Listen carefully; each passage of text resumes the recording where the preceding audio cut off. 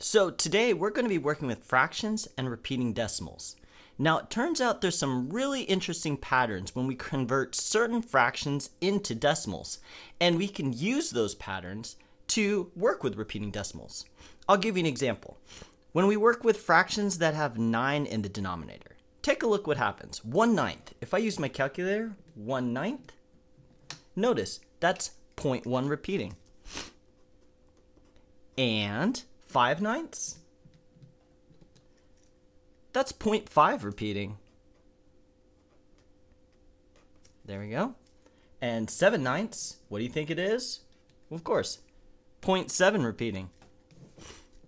So it turns out, whenever we have a fraction that the denominator is 9, the decimal equivalent is just the numerator repeating.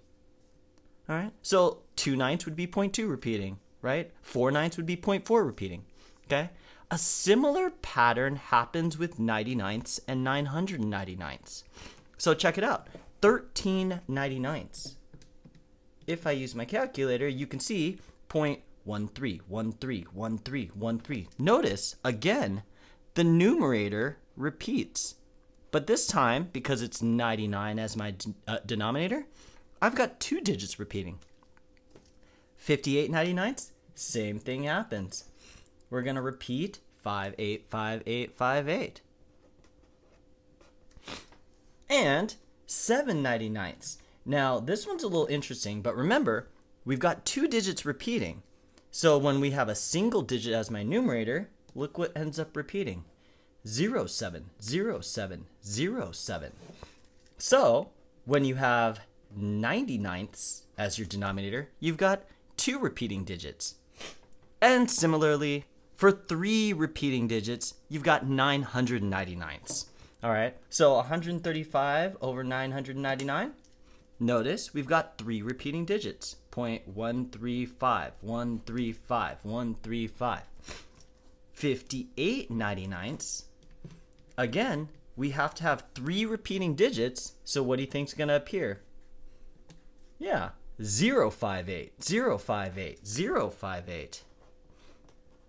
So 0.058 repeating.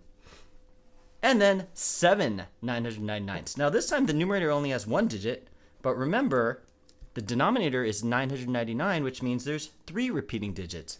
So what do you think's going to end up repeating? Well, it has to have 3 digits, so 007, 007, 007. All right, so the point of this pattern is it really allows you to work with repeating decimals, because if you've got 1 repeating digit, you know the denominator is 9. If you've got 2 repeating digits, it's 99. And if you've got 3 repeating digits, then it's 999. Now, we can use this when we've got the opposite situation. You see, this time I've got just repeating decimals, and if I want to convert these to fractions, I can use the patterns I just got through working with. For example, look here, 0.4 repeating.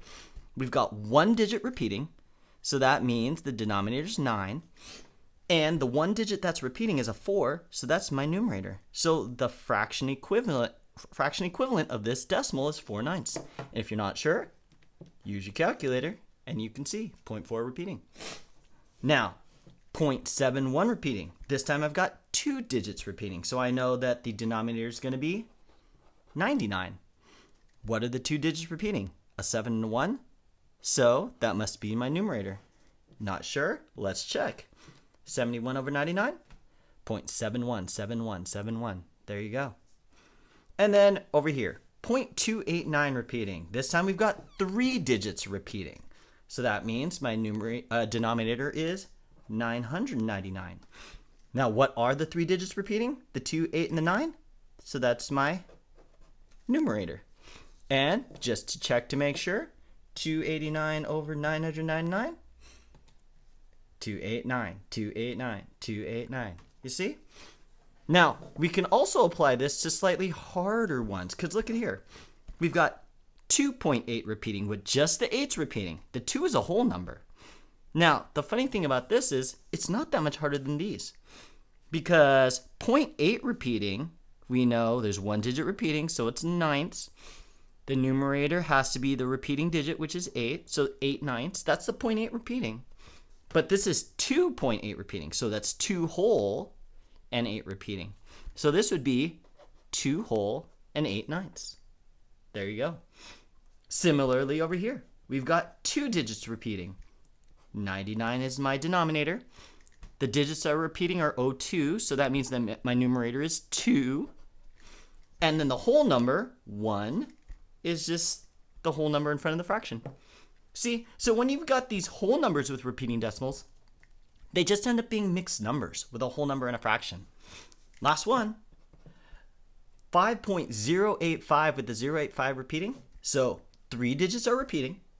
So 999 is my denominator.